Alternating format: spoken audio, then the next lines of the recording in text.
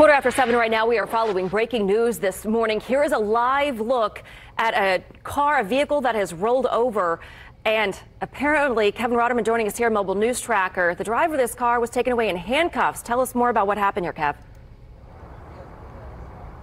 That's right. IMPD confirms that this is a stolen pickup truck and that the suspect that stole it, a man, crashed it within 10 or so minutes of stealing it from somewhere here on the southwest side. A call came out here on the West Mooresville Road bypass about this crash. It is still shut down just west of I-465 for the scene, but the suspect had to be freed with the jaws alive. He is awake, breathing, and cuffed to a gurney on his way to a hospital right now. Reporting live on the west side in the Mobile News Tracker, I'm Kevin Rotterman.